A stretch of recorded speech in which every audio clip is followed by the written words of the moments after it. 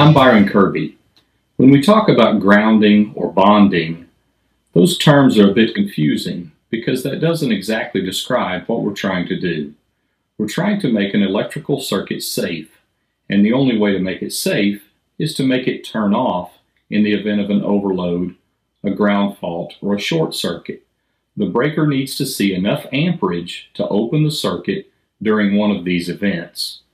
The National Electrical Code sets the standard for how we do that.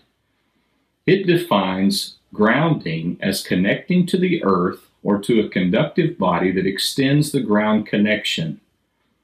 It defines bonding as connecting to establish electrical continuity and conductivity.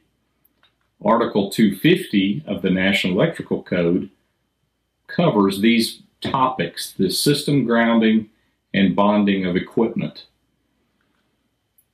254A1 says electrical systems that are grounded shall be connected to the earth in a manner that will limit the voltage imposed by lightning, line surges, or unintentional contact with higher voltage lines, and that will stabilize the voltage to earth during normal operation.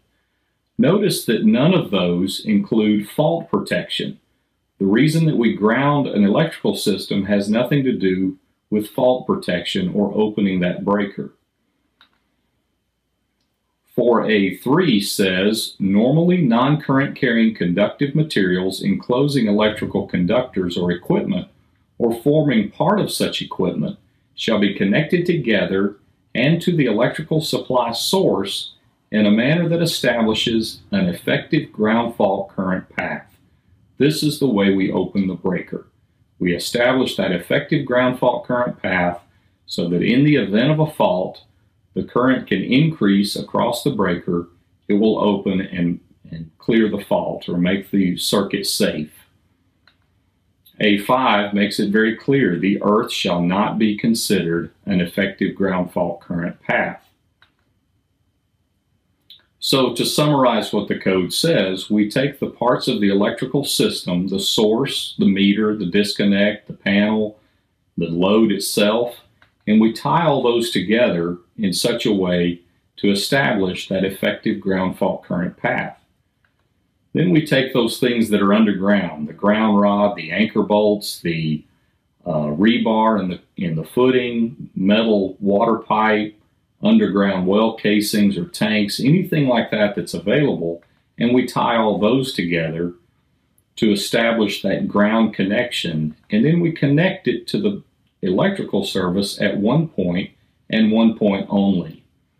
Here's what happens when we try to use the earth as an effective ground fault current path. Here we have a meter base and a disconnect. We have a ground rod just below that meter base that's driven 8 feet into the ground with a number 4 copper going to that ground rod. We're going to take that copper number 4 loose, and we're going to put a piece of THHN stranded conductor on the ground rod. At the other end, we're going to land it on a breaker and energize that breaker and see what happens.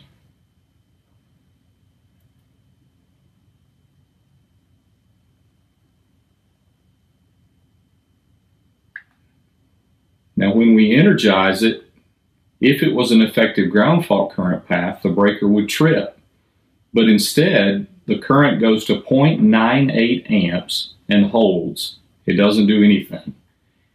It doesn't trip the breaker. If we do a little Ohm's Law, we know amps times ohms equals volts. So at 120 volts, that 0.98 amps, we had a 122 ohm connection with the ground rod to the earth. The ground rod itself had 122 ohms of resistance to earth. And so the current only reached 0.98 amps, and it would not clear a fault. 0.98 amps is enough to kill someone, but it's not enough to trip the breaker. If we had a 25 ohm connection, which would be the code standard, then that 120 volt circuit would show 4.8 amps. Still not enough to clear the breaker, trip the breaker, or clear the fault. So a very dangerous situation when we try to use the earth as a path of ground fault current. So in summary, bonding establishes the effective ground fault current path, and that has to be through a conductor. We can't use the earth as that ground fault current path. And grounding stabilizes the voltage from outside sources. This is Byron Kirby. Thanks for watching.